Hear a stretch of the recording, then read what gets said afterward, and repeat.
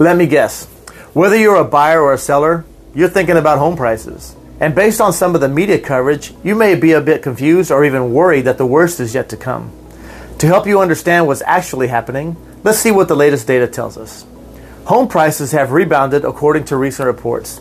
As you can see in this graph, on a national level, home prices did pull back and decline a bit roughly from July to January. That's the red bars. But those price declines were fleeting. See the green bars on the right? They show that the most recent numbers tell us home prices have rebounded and they're back to appreciating today.